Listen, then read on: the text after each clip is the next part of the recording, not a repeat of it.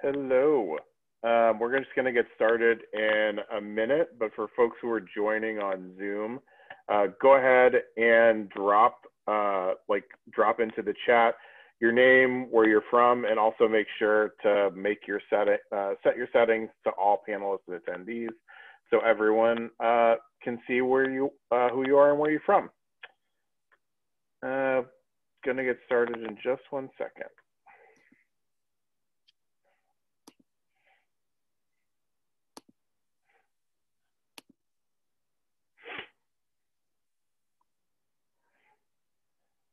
All right, we are gonna go ahead and get this party started. So first of all, thank you everyone for joining. Really appreciate it. My name is Ross Morales-Riquetto.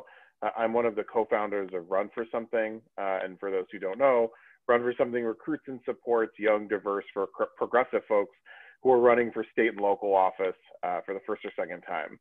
So I'd like to welcome you to our Armchair series, where we talk to top practitioners in the electoral space who give advice on running campaigns, like in a world of global pandemics, systemic racism, police violence, recessions, global uprising. So like basically just in 2020, I'd like to start by thanking a few folks who have made this whole thing possible. The first, we've got Act Blue, we've got AFSCME, Authentic Campaigns, Fireside Campaigns, Claire and Stephen Crouppen, Onward Together, Yelp, Precision Strategies, and Planned Parenthood. Today, we are talking to one of my favorite people who I often hear through the phone, Georgia State Senator Nikema Williams. She is also, in addition to being a state senator, the chair of the Georgia State Democratic Party. She is also a candidate for Congress, and she's here today to talk about vote by mail, GOTV during global pandemic, and like a whole lot of other fun stuff that we'll definitely get to. Senator Williams, just to start, I'd love if you could just like introduce yourself to folks and talk a little bit about why you do what you do.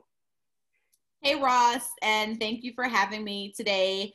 Happy to be here and talk about one of my biggest passions, which is getting people activated, engaged, and out to vote. I'm Nikema Williams. I serve as the first Black woman to chair the Democratic Party of Georgia. And I've been serving in the state Senate for the past 3 years and have the honor of my life just in the past month to be nominated to be the Democratic nominee on the ballot to replace my hero, my mentor, my friend, Congressman John Lewis on the November ballot. So incredibly grateful for this opportunity, but I know that there is so much at stake, and I believe in building power, not just for power's sake, but for so many people that have been left out of the political conversation for far too long. And that's why I build my power during the day through my day job with Care in Action and the National Domestic Workers Alliance as the deputy director. And I have lots of opportunities to really understand what's at stake in this election. I'm the mom of a 5-year-old who just started virtual kindergarten, which is kicking my butt, 2 weeks ago. So my little Carter Cakes started virtual kindergarten in Atlanta Public Schools. And I truly understand what people are going through in this country when it comes to this pandemic, having suffered COVID-19 myself early March, and now seeing the impact that it's having on our schools and our economy and everything across the board.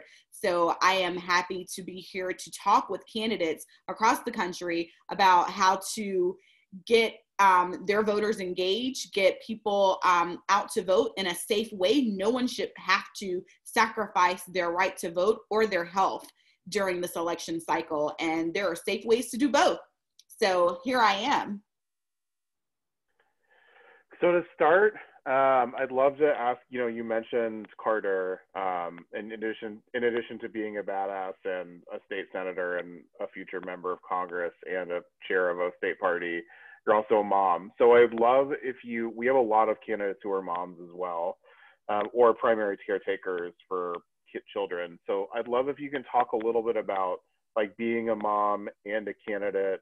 You've been a candidate for 2 offices so far this cycle. So what it's like, how you sort of like cope with it, and any advice you'd give to folks who are going through that right now, especially as we come down the last couple, 6 to 8 weeks of the election.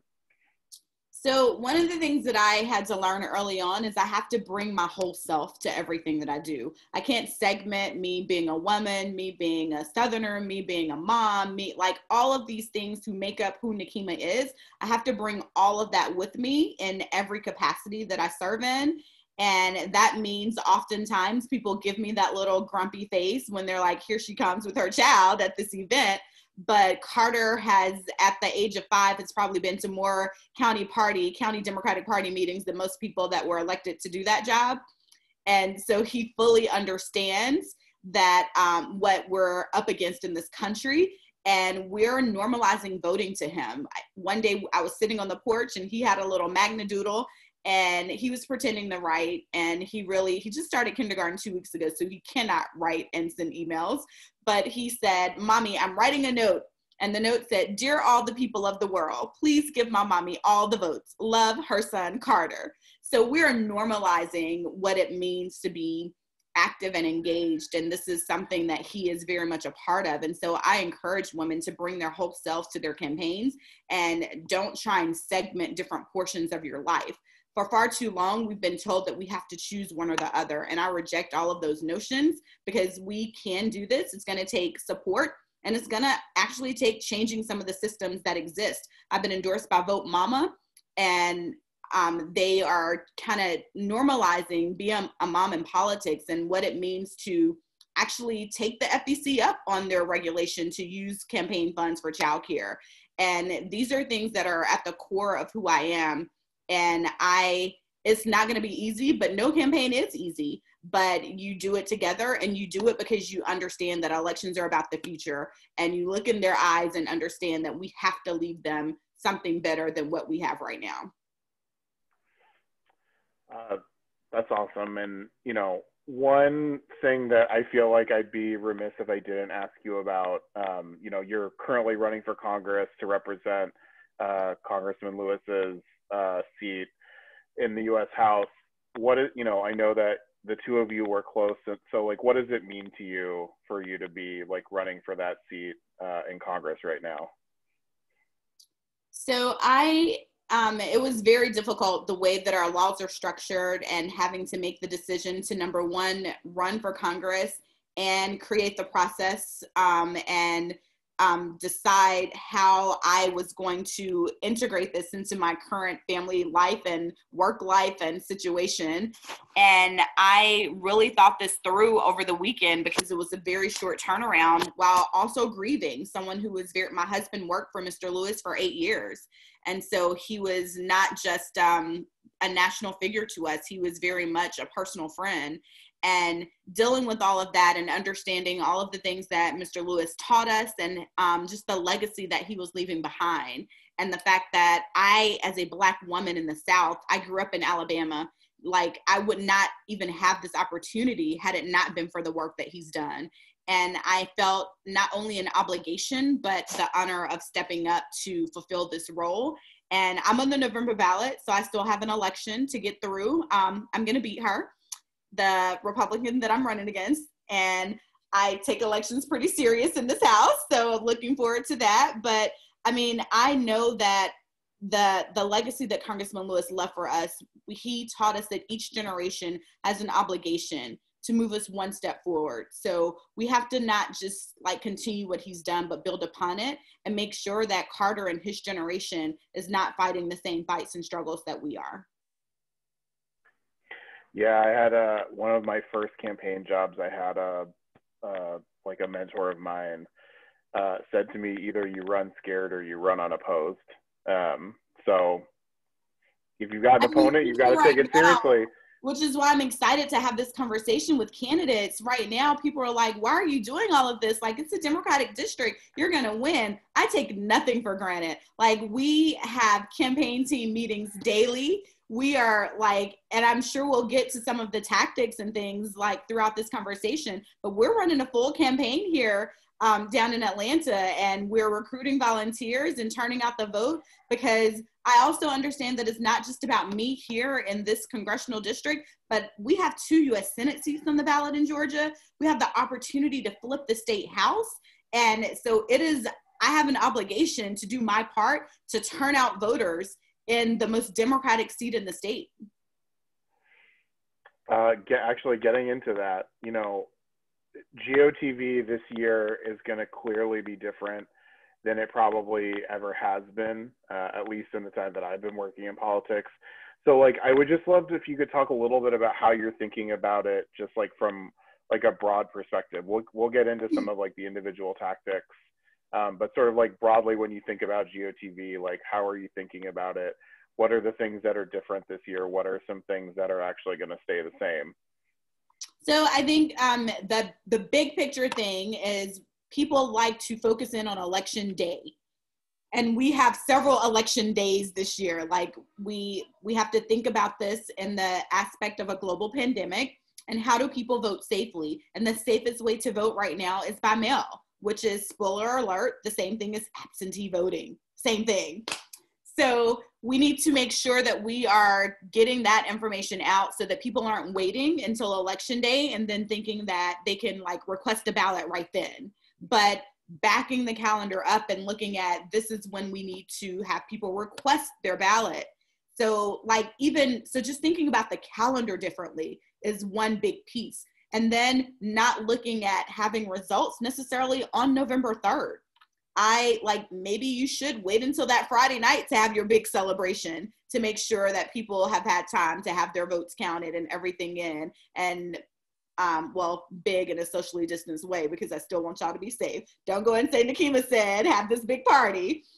But we need to look at that's the biggest thing, looking at the dates in the calendar different. It's way more important to have accurate results than fast results. So not thinking about election night and knowing exactly where you're going to stand in your race, especially in some of these districts where it's going to come down to the wire on these mail-in ballots. So get ready for the long haul, y'all, because it's not going to be over on November 3rd, and it's not going to start on November 3rd. Election day starts in Georgia. Our ballots start to be mailed on September 15th. So election day starts September 15th in Georgia. Election day started in North Carolina on September 4th. So right, we're in the election now. I'd love if you could talk a little bit about sort of the way, some of the specifics around how you work with voters to make sure that they're getting and requesting their mail-in ballots, how you're making sure that you're reminding people to fill them out. How has that changed? How would you traditionally do that, and how is that sort of different, as we're all in the middle of a global pandemic? So I am the queen of field, Ross, and I will tell everybody, direct voter contact. We need to be on the doors, more doors, more doors. But that's just not our reality right now. And I had the benefit of, I say benefit because it worked my nerves going through it. I had a primary opponent in June. And so I utilized all of these tactics during the June primary when we had our first venture at widespread vote by mail in Georgia. And we were able to, we tracked all of the voters and knew exactly who we were talking to, and actually expanded the electorate. So in my mind, it's always a good thing when more people are showing up and voicing their concerns and getting involved in our democracy. So we expanded the universe, expanded the electorate, and talking to more people just by making vote by mail more accessible.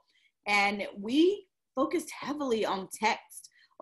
There are so many people that are not going to pick up the phone when somebody calls you. I am the worst at that.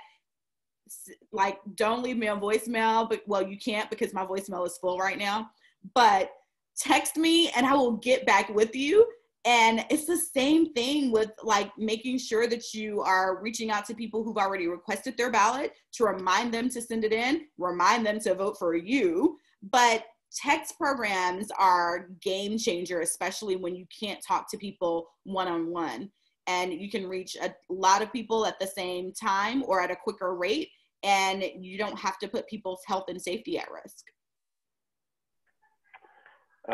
We got a couple questions from folks on the Zoom. The first is is asking about resources that you might use or that you know that are out there to share with voters, basically to help educate on the dates that they need to be thinking about for sending in those vote by mail applications, requesting ballots, etc. So I mentioned earlier that I'm the chair of the Democratic Party of Georgia, and we were the first state party in the country to have a full-time voter protection team.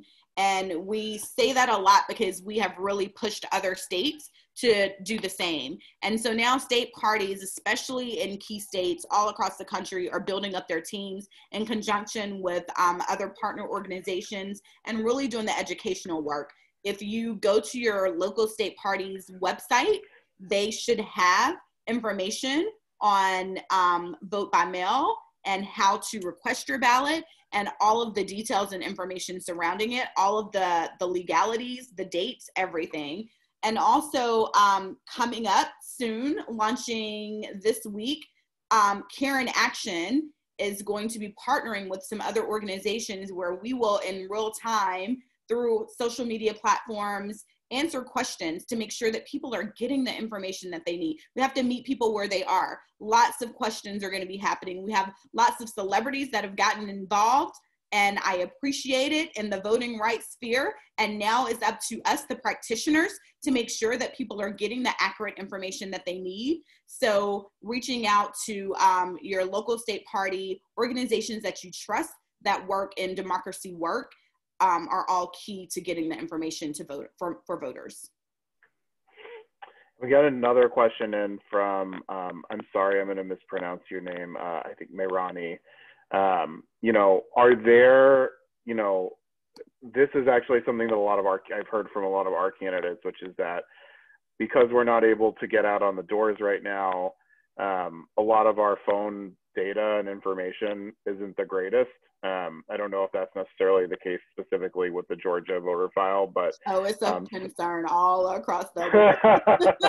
I know a lot of states are having that as a concern this cycle. So what are you what would you recommend for candidates who are trying to get phone to supplement their phone data from the voter file right now? So, you have to use that information and try and clean it up. The voter file is only as good as we make it. So I encourage candidates to actually utilize the voter file, actually enter their data so that you have clean data for your next campaign. But also building organic lists, not being afraid to do the work to build your list and working with other organizations who are already supporting you, because those lists might be available, and some of it you have to pay for, some of it can be in-kind to your campaign, but don't be afraid to ask groups that have endorsed you. I'm collecting endorsements right now, and every organization that endorses me, we're not gonna talk about endorsements, Ross, but every organization that endorses me, I ask what does this endorsement mean? And some of that means they can send out something like a link to your website so that their supporters can then sign up and get information directly from you, and you can capture that information. But don't be afraid to ask organizations that are supporting you to do things on your behalf. So some states, also I love the shade. Some states allow you to early vote and vote by mail, and they'll have drop boxes and in-person voting locations on election day. For folks who have a variety of options in their states, what would you tell someone about voting by mail versus early voting versus voting in person versus going to a drop box? What sort of the order that we want to be talking to voters about what they should be doing? So the number one safest way to vote during the pandemic is voting by mail. That is the safest way. We know that there are a lot of trust issues with our governments. I live in Georgia, so you don't have to tell me that there are some trust issues with the people who are administering our elections, Brian Kemp. But people are doing the work to mitigate that risk. and to mitigate the problems and the voter suppression that we've all seen across the country. So that is where I will start. I will always encourage people to do the safest thing, because I, again, understand how difficult and scary it is to suffer from COVID-19. And I don't want to put anyone through the same thing that I went through in March. And then after that, Georgia also has early voting, as does many states. And early voting, you can kind of schedule it out around a time when there are not many people there, so that you are doing this in a safe way. A lot of the sports arenas are now hosting early voting sites, so that you have large spread out space to go and vote. I voted in August 11th for our runoff election for the primaries here in Georgia, and I voted at the State Farm Arena where the Atlanta Hawks play, and it was like an experience. You go, they even made our little peach I voted stickers look like a basketball. So, but there is so much space because you could spread out on the floor of the arena, all up in the concessions area, and it gave people an opportunity to, number one, make voting an experience. Number two, you knew that you were going in and you could track that vote because it's early voting. And for people who had fears around the mail-in process. And then election day, I am always going to fight to make sure that those people who want to show up on election day have the opportunity to still do so safely. It is the job of our states to make sure that no matter how you decide to vote, that you're able to do that efficiently and safely. So while I will encourage people to do the safest, I want to make sure that people understand that no matter how you choose to vote, it should still be safe, and we should demand that our states make that possible. I love that. And yeah, I mean, I went and voted in Washington, D.C. Jeff and I both voted. My wife and I both voted. And luckily, the polling location is a block and a half from our house. Otherwise, we might not have been able to vote because we requested our absentee ballots, and they didn't show up till Saturday after the election, and that's in Washington, After D.C. the election? After the election. So the same thing happened in Georgia. Our primary was delayed not one, but 2 times, delayed twice. And I requested my absentee ballot in March. I still haven't received it. And so I went to vote on the last day of early voting, waited in line 5 hours on my 10-year wedding anniversary to cast my ballot in the primary, because I was not going to miss the opportunity to vote for myself. I mean, voting like in a wedding anniversary seem to go hand in, like, seem to be great. It was on brand for who we are as a couple, but I was a little hot that I had to wait in that line for 5 hours. And then it rained, and then Leslie got his ballot, but I didn't get mine. So, and then the drop boxes weren't at the early voting locations. So then he had to drive around and find an early voting location. But at the end, it all worked out. We had a DJ playing at the early voting location to keep people motivated. I mean, we got to make it fun. So we brought by any means necessary. We brought folding chairs and some food. And if you're going to go vote in person on election day, you should do the same thing. A question we got from Jennifer, and actually, I mean, truthfully, I actually don't know the answer to this question. You know, how would you go about coaching voters or talking to voters about making sure that their signatures match like what they probably gave on their voter registration application versus like their vote by mail application? It seems like that's been a problem, and that seems like a really easy way to, you know, for Republicans to invalidate, you know, Democratic votes. It has been a problem. And just this weekend, I was talking to my father-in-law. He went and took his ballot in, his absentee ballot. He was recounting the conversation, and his name is Daniel Leslie, but he signed it Daniel L. Small. And they were asking him about the middle name and like why it wasn't there. And he's like, because I didn't sign it there. Like, and so like you often don't remember that. So that's one of the things that we, there are multiple lawsuits right now to make sure that things like signature matches and exact matches, when you register to vote at 18 years old, I've reinvented the way I sign my name so many times since I turned 18. I've reinvented it now, signing thank you cards over the past 2 months, how I sign my name. So, but I am still Nikema. And so that's one of the things that we are still dealing with, because unfortunately so many ballots have been kicked out for signature matches. It's still a problem. Yeah, and in some states you can check, you have the ability to check whether you're like what the status of your like ballot is. So like if you're in a state that allows that, I would make sure folks also do that. It's not, you can't do that everywhere, but if you are in a state, that is like one thing that you can do. And that's one of the benefits of early voting and voting by mail, is that in some states you can track it, but you can't do that with election day. And I like to like check and see like that it says accepted and counted and the date. So that's one of the pluses for voting early or voting by mail. Totally.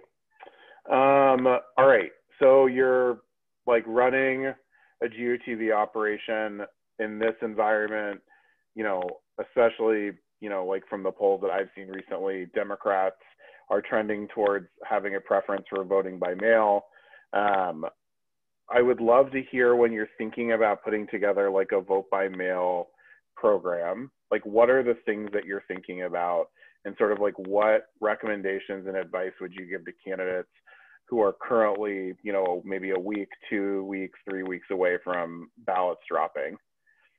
So I would say for down ballot candidates, I would not spend a lot of money on doing the actual mailing out the ballot request myself, because we're going to hope that you have a very good state party chair and other leaders in your state who are doing this at the macro scale, and then your name is going to be on that ballot. But you should be able to see like the ballot request for your district. And then that's where your tactics come in of following up with people with your with text messages or calls. However, if you can get a text program, that's great. If all you have are volunteers to do call lists, that's great as well. But those are the most efficient ways to do the chase program and then you know exactly the electorate that you're talking to and who's voting early, and taking those people off the list, so that if you do a traditional mail program, you're not wasting money in talking to people that have already voted. A visitor.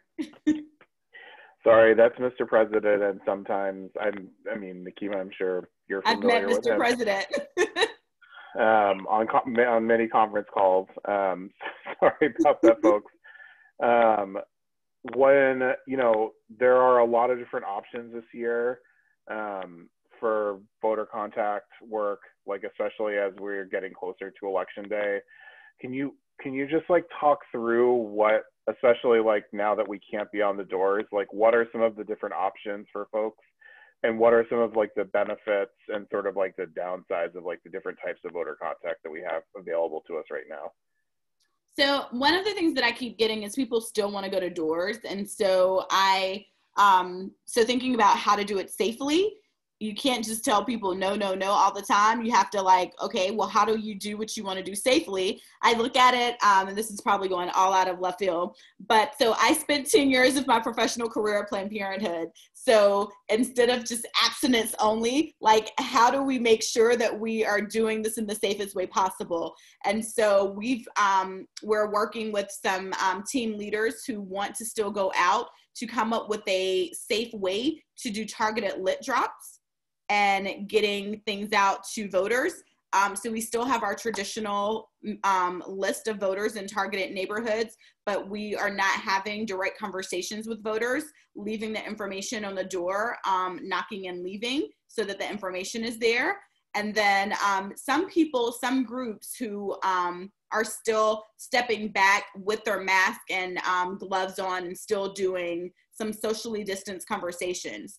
One of the things that some people in my neighborhood have decided that they want to do are porch parties, where there are 10 or less people only outside, no indoor events, but bringing people together to on the street. And so having multiple houses in one neighborhood to have only 10 or less people at their house and go house to house to meet people in a socially distanced way. And foregoing campaign t-shirts for campaign mask is one of the things that, and it saves you money. Masks are cheaper than t-shirts.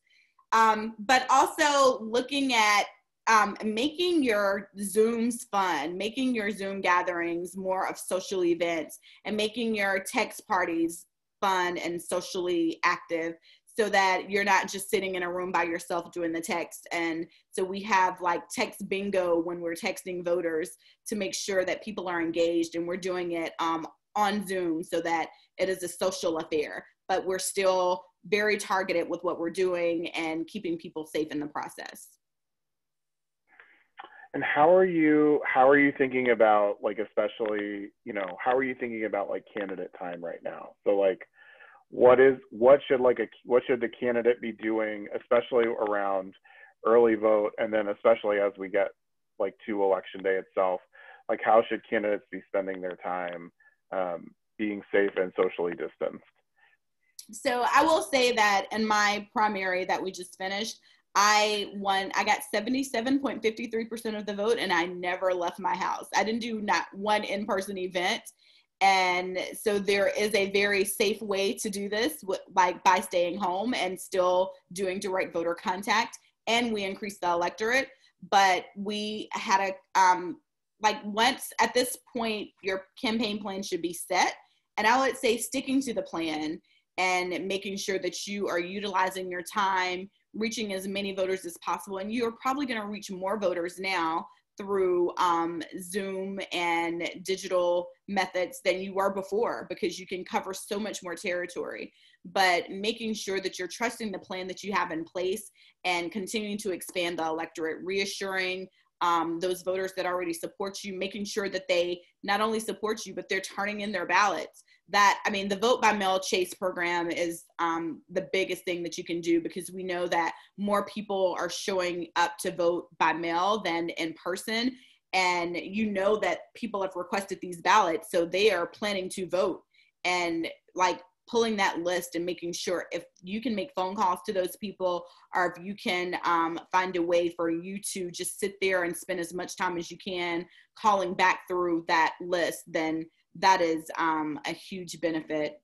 I'm thinking about this from like the down ballot level, because I don't know that I would be able to call myself every voter that pulled the list in my congressional race, but and Maria's probably looking at me like I'm crazy because I'm saying all of this stuff, but and then I'm going to try to do it myself. But I think that you also have to make sure that you understand that no one has ran under these conditions before. And so you don't have to know everything, and give yourself some grace in this moment and make sure that you're taking care of yourself, because there are some long days ahead, and it might feel hectic right now, but boy, oh boy, it's going to get a little longer, and you have to give yourself some grace in this process. We got another question that just came in from Naomi, which is, I really like this one. Like, what are some of your favorite virtual ways to engage with your volunteers right now? So I love I love text parties, and having everybody on Zoom though, and being able to like talk about the conversations that everybody's having in the moment, and keeping people engaged like while it's happening, and having the candidate, like I love surprising a voter when the populated text is like, "Hi, I'm a volunteer with Nikema for Congress," and I'm like, "And this is Nikema," and they're like, "Is this really Nikema?" I'm like, "Yeah, it really is." So I love being able to have the actual party, so you get the camaraderie, and you're able to feed off of each other. And I might be a slightly competitive, and so I love to have a game connected to it, so that you're able to win something, like whoever fills the bingo card first, or whoever has the most. Right now I have this big kick on yard signs, but I want them in yards, not in intersections, because those are also voters. And so whoever gets the most yard signs at the end of our text party gets a prize. And so coming up with creative ways to make sure your volunteers know that you're doing the same things that they're doing, and you need them, and keeping it fun, because you're going to need them for the long haul. Are you a thermometer person? That I found that in politics, there's a divide between thermometer people and non-thermometer people. I want a thermometer. I have been preaching about this thermometer that is supposed to go up on the wall. Maria is sitting over here laughing now because I want a thermometer so that I can track everything, but I still don't have one. One of my old bosses, Paul Tews, always used to yell at me because I'm just like, it's not how it doesn't do anything for me. But he would scream at me because like he would be like, make the thermometer, and like I do other stuff, and he would be like, no, the thermometer's not made. He'd run into my cubicle and scream until like I was like, all right, I will make you this fucking thermometer. I'm still waiting on my thermometer. I need this thermometer, and it is not done. Maria, I can't see you on this, but I can relate. I relate. I think a lot of voters are going to be filling out mail-in ballots for the first time ever this cycle. And so how would you like coach a campaign to like start to think about like how they're having those conversations with voters to make sure that they fill out those, like first they fill out the applications so that they get a ballot, and then secondly, how to make sure that they fill out those ballots correctly? I've seen some really cute videos where people have just like actually recorded step by step in the process on how to do it, like from the point of getting it out of your mailbox and doing the infographics have been the most creative ways to like talk people through it. When I legit in March was the first time that I ever even thought about voting absentee or voting by mail. And I was like confused and had to go online, and I was like, I don't even know how to do this. And now I'm like the queen of preaching to people about how to vote by mail. And March, I was a newbie and had to look it up myself and figure out how to even do it. But the infographics have been very, very helpful, and making sure that you can push that out through digital. But make sure that you're not just talking to the masses. You're running for local races. You're running for state rep, state senate. You don't need to talk like I don't need to talk to you, Ross. You can't vote for me. So make sure that you are putting your voter file into Facebook, like dropping it in so that it's targeted and you're not just talking to the masses. I'm not trying to educate everybody. Plus the laws are different. So make sure that you're targeting your people. I would vote for you if I could. This is a really specific question from Jennifer about Georgia. Will anyone be tracking Georgia post office mail delay times starting on October 1st so we know when to stop sending in ballots? So we are tracking this through our voter protection team. And right now we don't have an exact cutoff date for requesting or sending. Because our ballots have not been mailed yet. And so the first ones are set to be mailed on September 15th. So we're waiting to see like what that timeline is for the first batch of mail. But because what we know is during the primary, our ballots were mailed from Arizona. So I request a ballot from right here in downtown Atlanta. And it went to this firm because in their infinite wisdom, our Secretary of State decided to contract with a firm out of Arizona to mail ballots. So the mail was already a little delayed. COVID was already a problem, and they decided to mail our ballots from Arizona. So we are mindful of that, and because the first batch is not hit yet, we're not certain of an exact date. Got it. As the chair of like a state party, like you see a lot of down ballot like candidates running, and like as a part of Care in Action, I'm sure you've also seen folks from all around the country as well. What are some of the like pitfalls that you've seen, or like some of the mistakes that you've seen folks making as they get ready for GOTV in a year where honestly like nobody knows anything? Yeah, I think the biggest thing like throughout the process is like having overthinking that like there's only one way to win elections, and that's by voter contact. And so a lot of things are nice to have, but keep asking yourself, how is this getting another voter to the polls that is voting for me? And I have to remind myself of that because I like all the nice shiny things, but I have to reel myself back in. Like, is this really going to get this? Like, how is this getting a voter to the poll? And if it's not doing that, then you should probably pass on it, because you only, like, we know that there are only so many people that can vote for you, and you need to be focused on that. So staying focused, I would say ignore your opponent, because my opponent, it can go down a rabbit hole real quick, because she is an interesting person. But staying focused on your race, running your race, you know why you got in the race in the first place, you know why you're running for office, and you know the change that you are seeking to do for your community. So staying focused on that and not allowing somebody to get you sidetracked, including your opponent. Got it.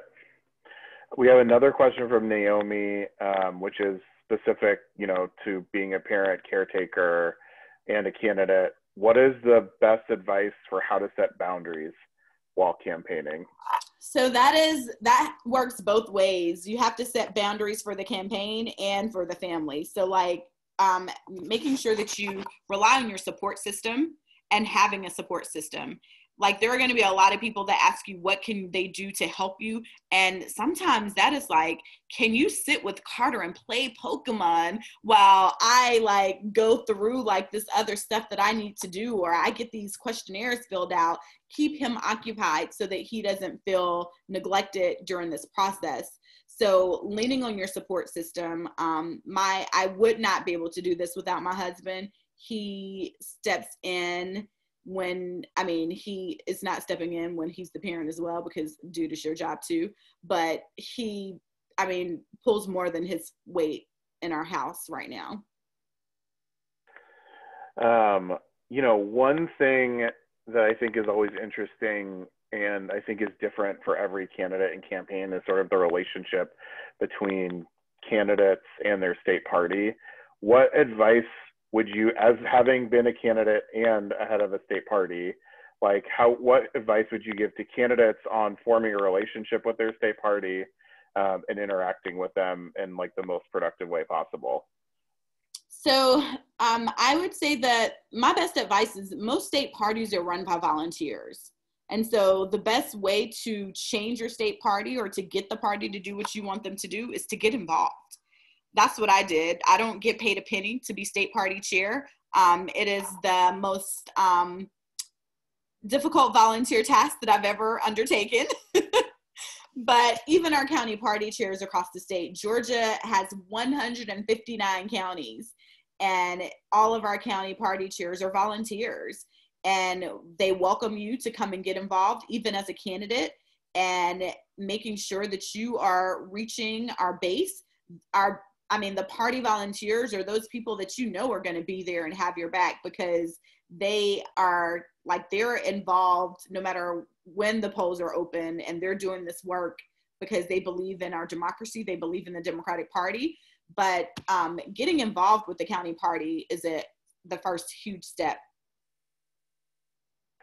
And what advice would you give for folks like interacting with their state party, especially after they've filled out their paperwork, they're on the ballot? Like, how do you make sure that that relationship is helpful, honestly, for in both directions?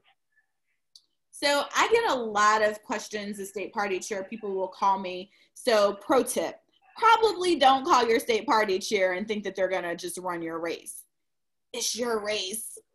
But ask for advice and ask for, state parties should be investing in vendors so that you can get discounted rates to services. So calling and introducing yourself. I sent a letter to every Democratic candidate who won their primary and those who ran in a primary and didn't quite make it. Number one, asking them to stay involved with the party if they weren't successful in their primary. And number two, making sure that they knew that we wanted resources to be available to them. My job as state party chair, I've taken on to make sure that we could have an infrastructure in place so that anyone who wanted to run had the opportunity to do so. So many people aren't able to run because they think that you have to be check all the boxes and have done all the things before you are able to be a candidate on the ballot.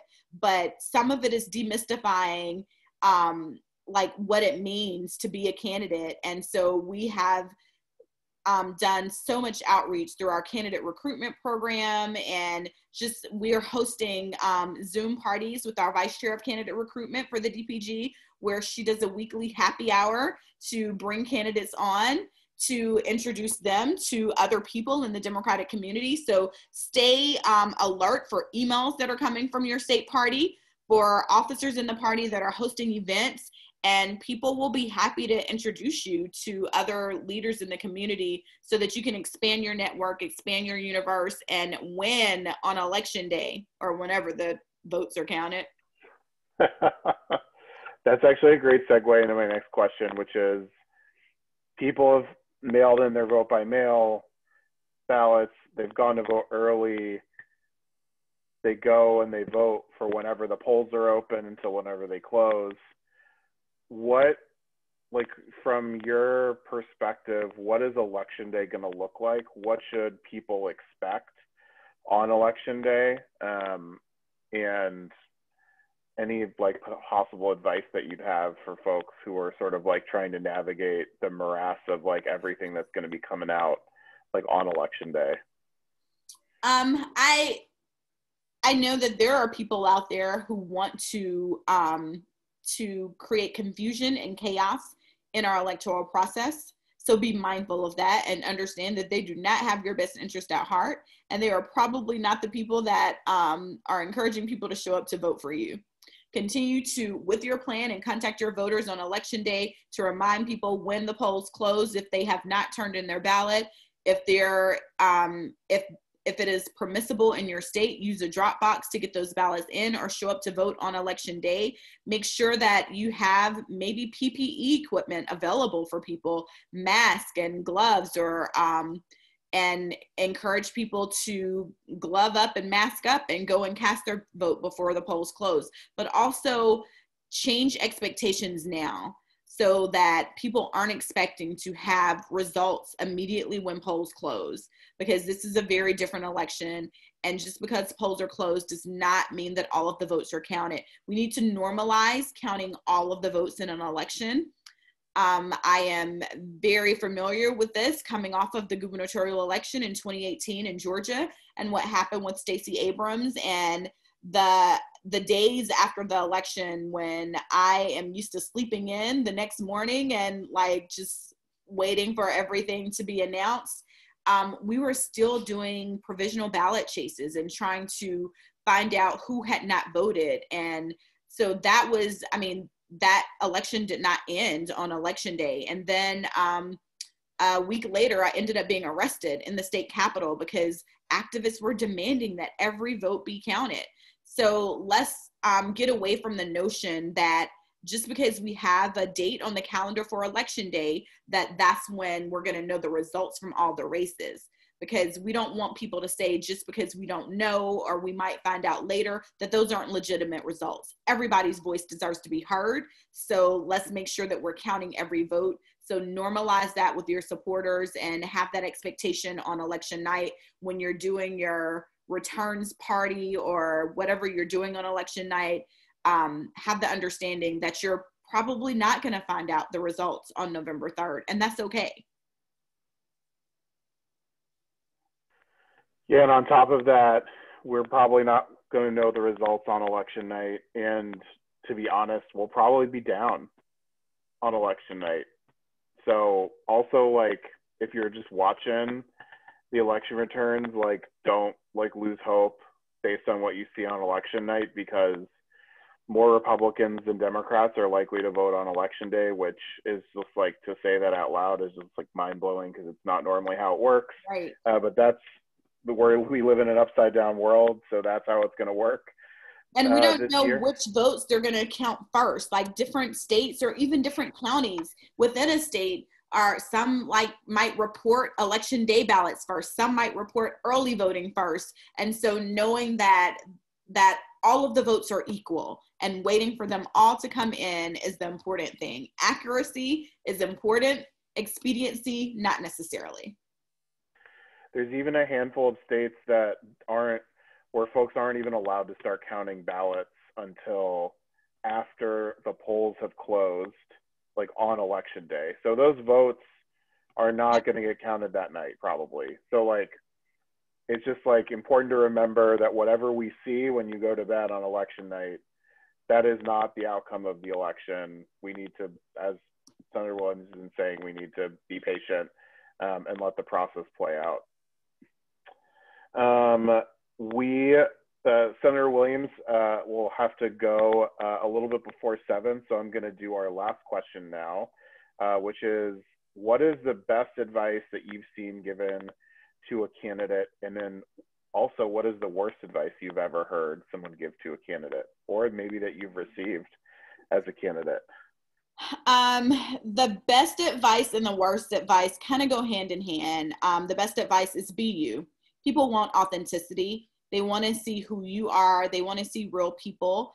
And the worst advice that I've had, so I was running for office and a group had endorsed me, and Ross, they told me that I should put my name as Nikki instead of Nikema, because I would get more votes in certain parts of the district if I used Nikki. Well, my mama named me Nikema, and I use Nikema on my signs and on all of my campaign literature because that's who I am.